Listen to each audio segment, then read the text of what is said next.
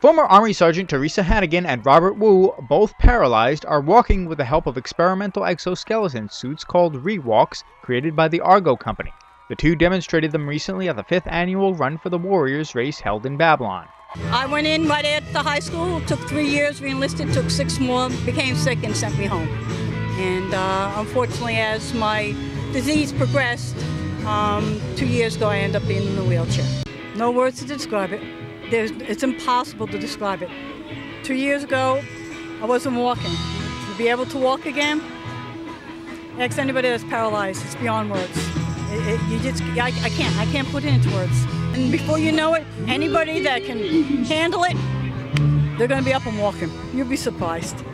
It was emotional. I felt very happy that I've accomplished something, and that it inspired other people, and it just gave a lot of hope. It was just an incredible feeling of just getting over there, and I was determined, and there was a lot of support, and I felt very determined to finish it, no matter what. And they both say they're hopeful that further research and development of this exoskeleton technology will help all paralyzed persons in the near future. Chris Collora reporting, WNBC.